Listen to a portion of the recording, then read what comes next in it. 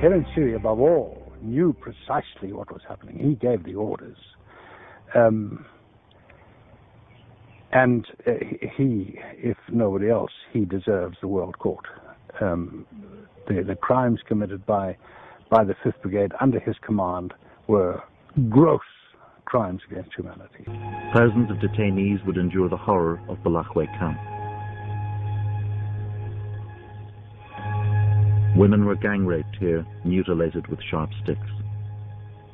An eyewitness told us that the 5th Brigade commander, Perence Shiri, had used rape as a weapon of war earlier in the campaign. They took, we had about 9 lady teachers. They took them to a place called Slovela, where they were gang raped. How do you know this? They told us. The ladies told us, yes, after the incident. Among those 9, there was one of my girlfriends. So this is the very person who told me everything. After actually I had comforted her and told her, it's not your fault. Say out, please, what happened.